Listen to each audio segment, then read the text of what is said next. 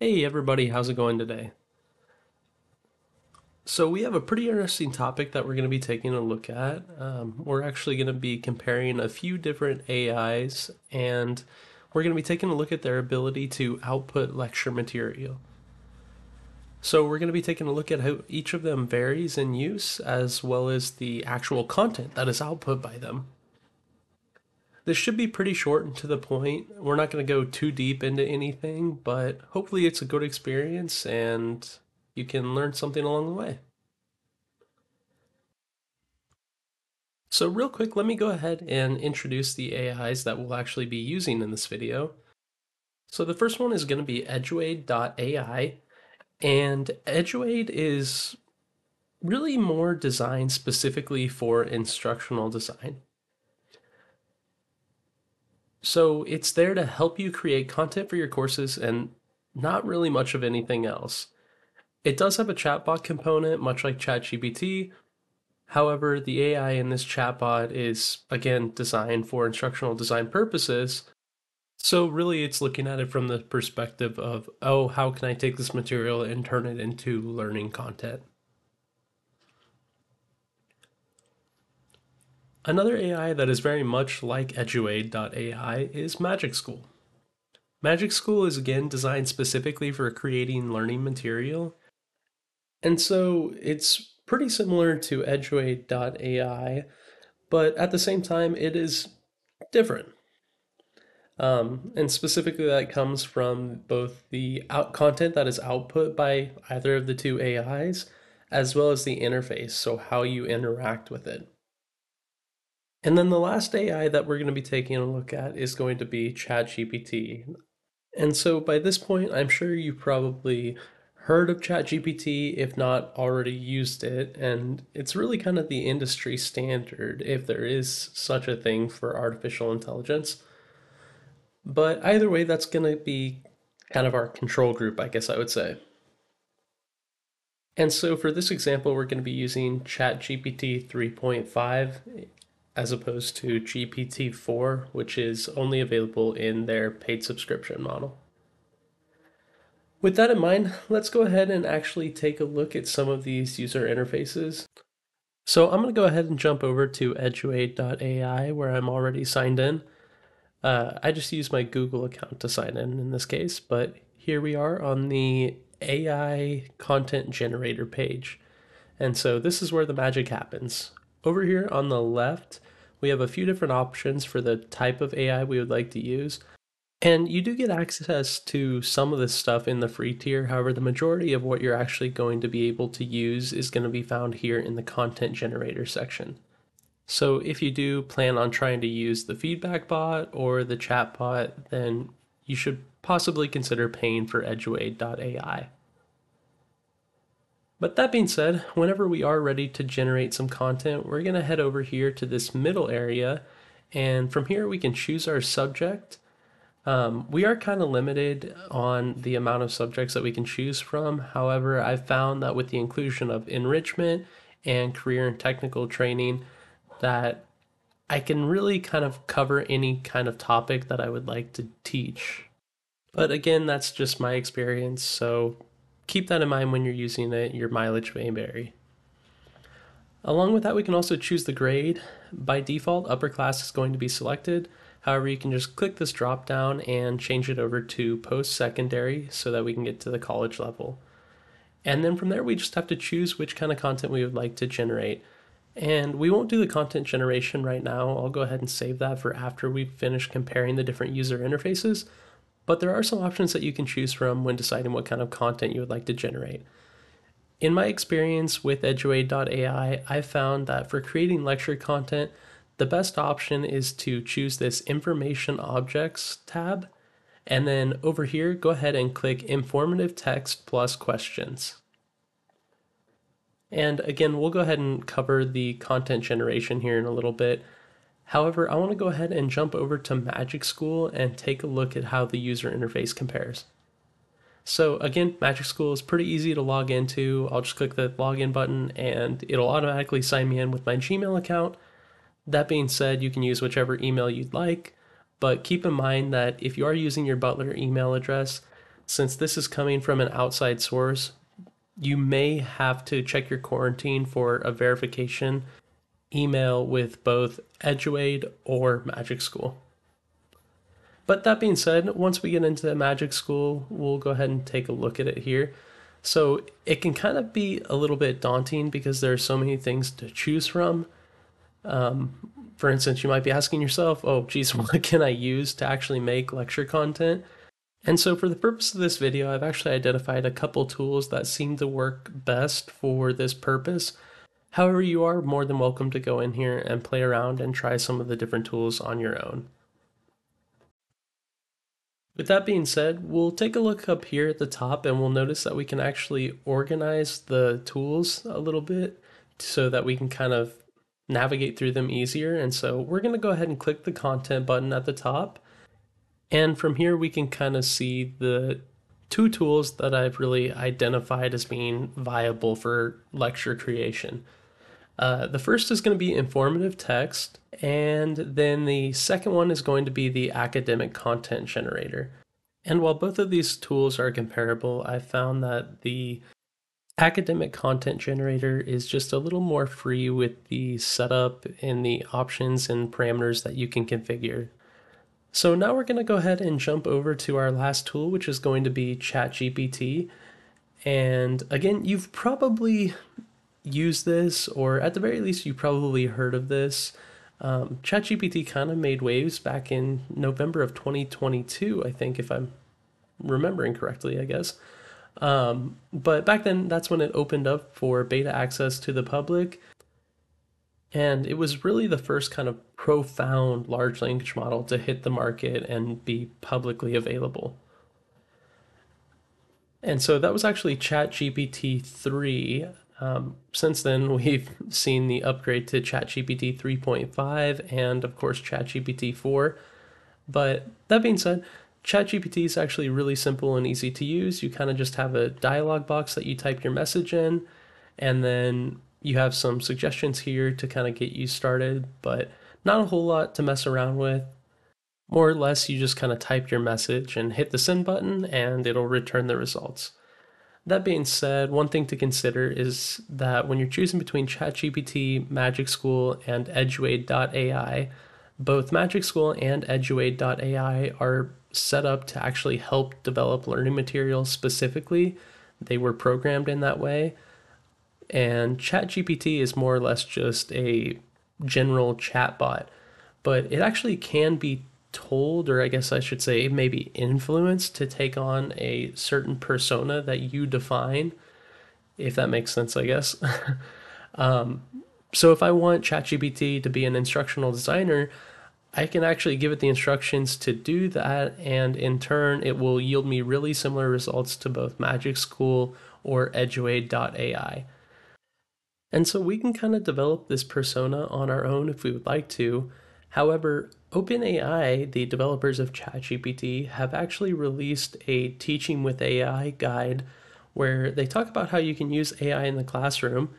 And they actually give you a few different prompts that you can give to ChatGPT, if you would like to, of course, that will actually go ahead and give it this instructional designer persona. So we're actually going to go ahead and use this create effective explanations, examples, and analogies prompt, and this is going to help us write our lecture content. So all we have to do is go ahead and copy it and head back over to ChatGPT. And from here, we can just go ahead and paste it into the dialog box. And that will work. However, we can do one better than that. So what I'm going to do is I'm going to go over here and I'm going to click on my name. And then I'm going to click custom instructions. And so when I go to enter custom instructions, basically this is where it allows me to kind of tell ChatGPT how to respond. And so I can tell it things that will help it to better understand my purpose for using ChatGPT.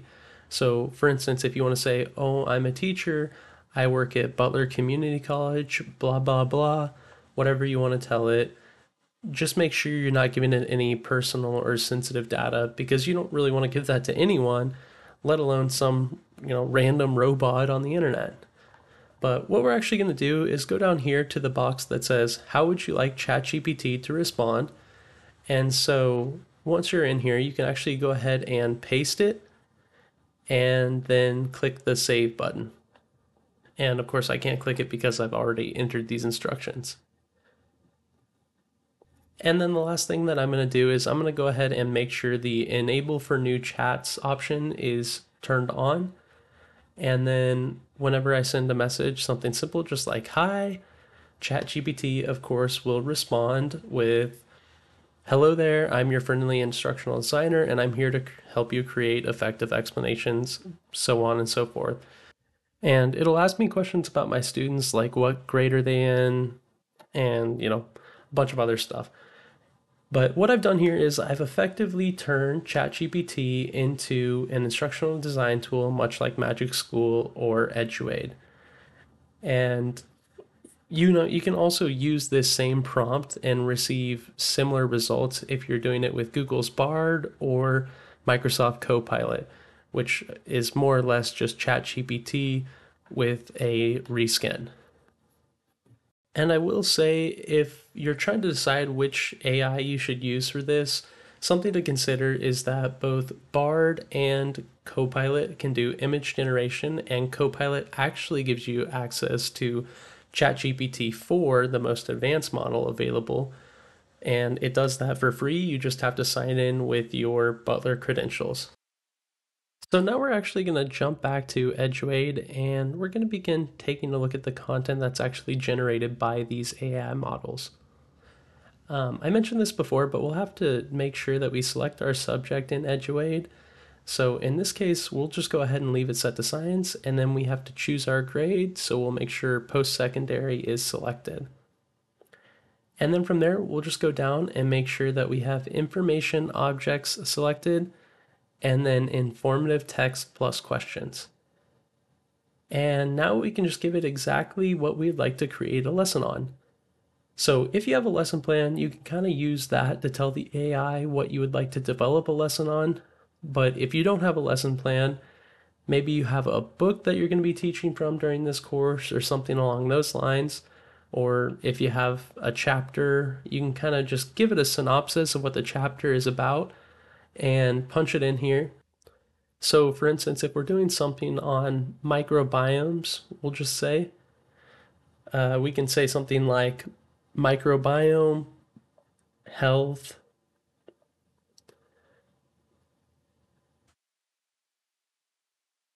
and the human body. Yeah, something like that, right? Something simple. And one great feature that I found with Eduaide is the ability to enhance your prompts or topic keywords. So all I'm going to do is enter this really what is a somewhat basic prompt, and I'm going to go down here and I'm going to click the enhance button. And what it's going to do, it's going to take that and kind of turn it into something that is going to help the AI generate content that is higher quality. So you can kind of look through this and make sure that it's, up to your standards, or really just kind of covering whatever it is that you want to cover. But it's really a great feature, and it makes it a lot easier to use and to develop, high quality, top notch content. Then from there, we're just going to click add to workspace, and that's going to go ahead and pop it over into this area we can see on the right hand side, and we'll just give it a second to, finish up.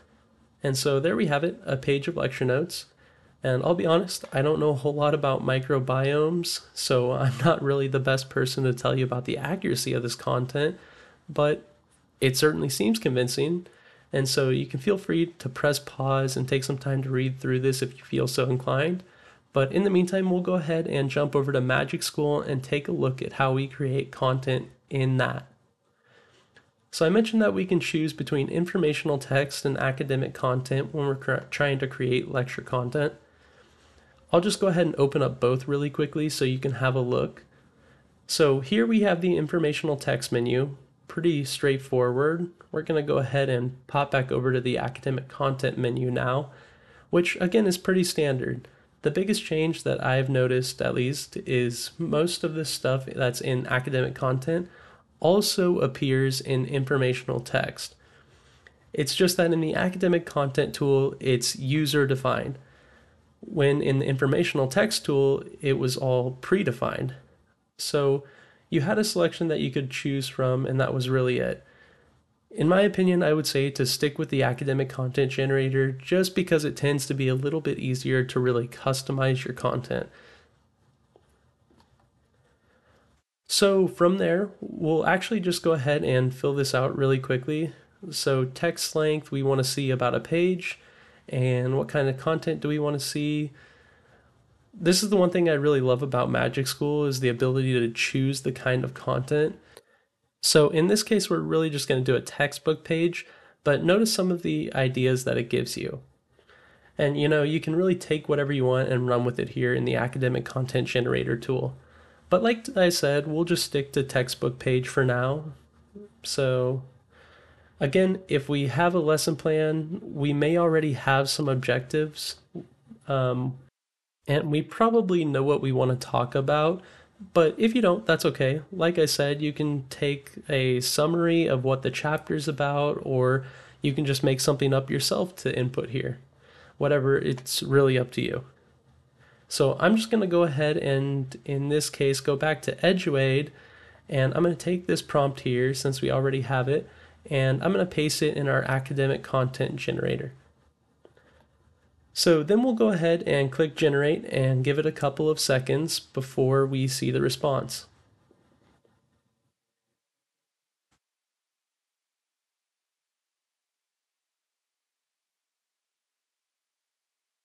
All right, and again, feel free to pause and take a look at this if you would like.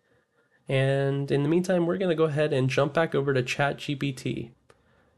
So with ChatGPT, I already said hi, and it responded and told me, hey, I'm an instructional designer. How can I help you? So we're going to go ahead and answer the questions that it asks, like what grade level our students are. And so in this case, we're going to say college level. All right. So now it's going to ask us what is the topic or concept we would like to explain and how is it going to fit into our curriculum. And it's also going to ask if the students know anything about this already or if it's a totally new topic to them. And what ChatGPT is going to do is it's going to use this information to create the best possible response. So again, we're just going to copy and paste the same response from Eduaide, and we're going to go ahead and define this a little bit more and answer some of the questions that it's asking us.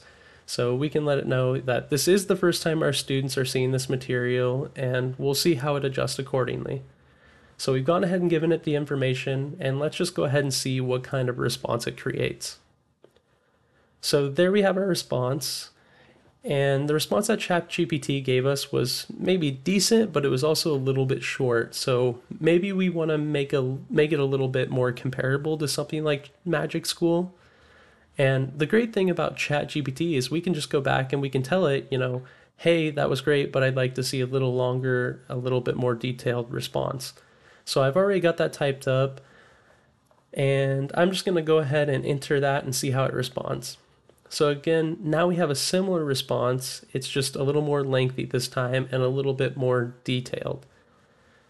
And again, we can ask it to refine this a little bit more, but we'll just go ahead and call it good for now. I'll give you a second to pause this and read through it if you would like to.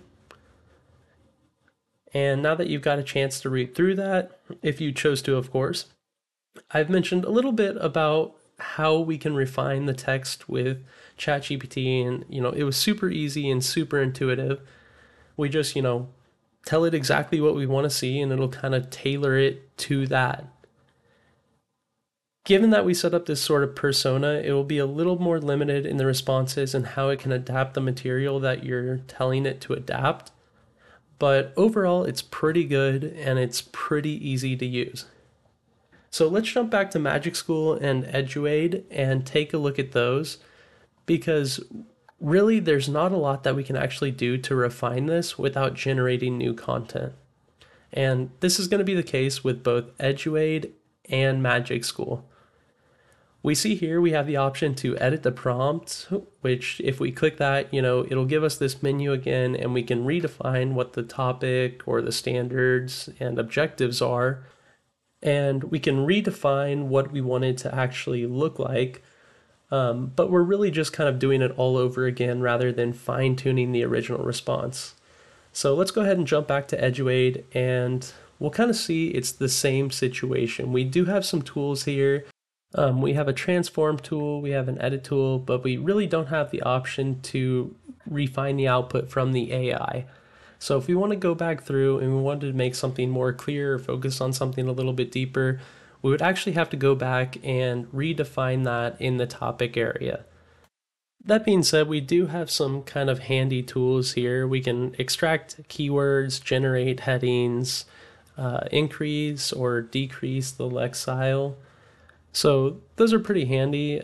We can even translate it, but they don't go too crazy with the fine tuning tools. But with that, we'll go ahead and draw to a close, I think. So I'll go ahead and pop back through so you can see the original responses that each AI gave us. So first we have Eduaide, and then second we have Magic School, and finally ChatGPT. And here's the original response, and then here's the refined response after asking to make it longer and more detailed, of course. And you can feel free to pause at any point to compare the quality of the responses or anything like that. But for now, I really appreciate you all watching, and hopefully you learned something. If you have any questions or anything of that nature, please feel free to reach out to me. But aside from that, thank you and have a great day.